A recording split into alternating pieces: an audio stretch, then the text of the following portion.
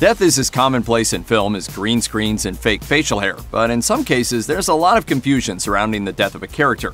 From mysterious disappearances to off-screen mortalities, these movie deaths were never truly explained.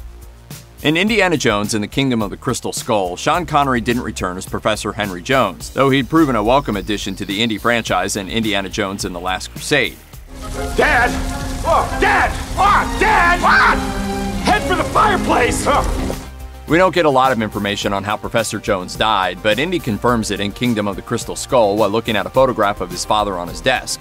We're apparently meant to assume Henry died of natural causes, but the events of the Last Crusade beg for a more specific explanation.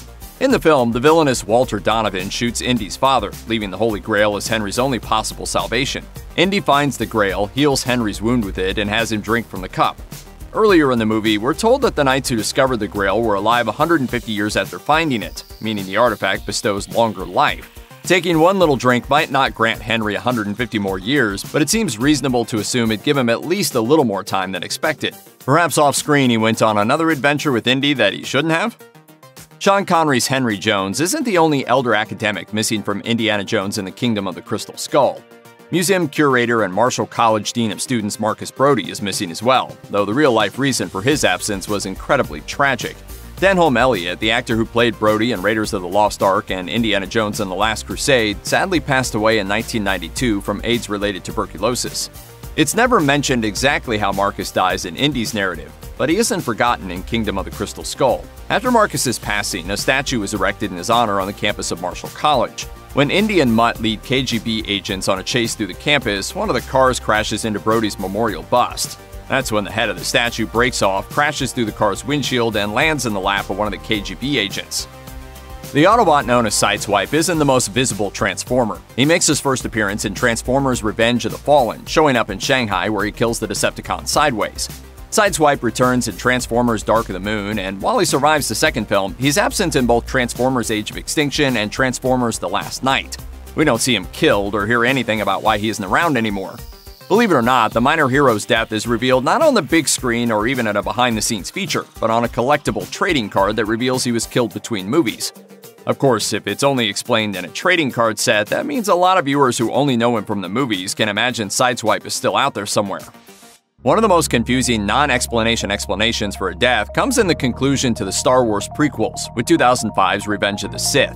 While Anakin Skywalker is being turned into a slow-breathing cyborg, his clandestine wife Padme Amidala dies for extremely vague reasons. After giving birth to twins, Padme appears to be in perfect health. Nevertheless, her life is still slipping away. So why is she dying?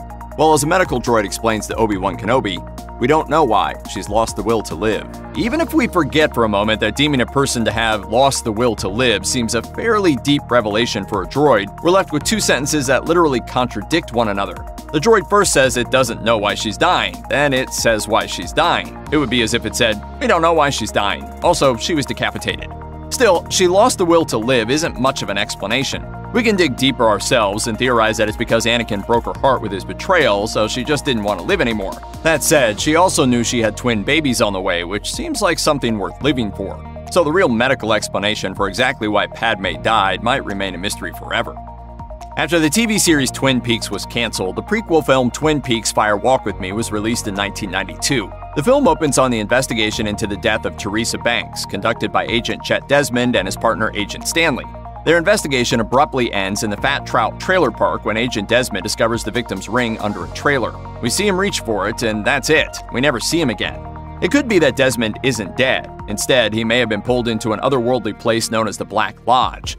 The original TV series ends when Agent Dale Cooper is imprisoned there, and in Fire Walk With Me, when Cooper investigates Desmond's disappearance, he finds the words "Let's Rock" written across the windshield of Desmond's car, a phrase spoken in the TV series by a Black Lodge resident, a mysterious man from another place. In spite of the series getting a second lease on life and 2017's Twin Peaks: The Return, Desmond's fate isn't mentioned. In an AMA Reddit session after the miniseries concluded, co-creator Mark Frost apologetically told fans that even though the character was discussed, the showrunners couldn't come up with a way to bring Desmond back, quote, from wherever he is. If all you know of Jack Crawford comes from the award-winning 1991 film The Silence of the Lambs, then you might not think he's a very important character to the franchise. But Crawford is integral to the Thomas Harris novels that the movies are based upon, and Scott Glenn plays him to perfection in the first film. However, Crawford fails to appear in the 2001 sequel, Hannibal. In fact, he isn't mentioned at all in the film's theatrical release. A deleted scene confirms he died before the film's events, but it doesn't mention how. In the novel Hannibal, Crawford dies from a heart attack, but this happens during the events of the book, not before.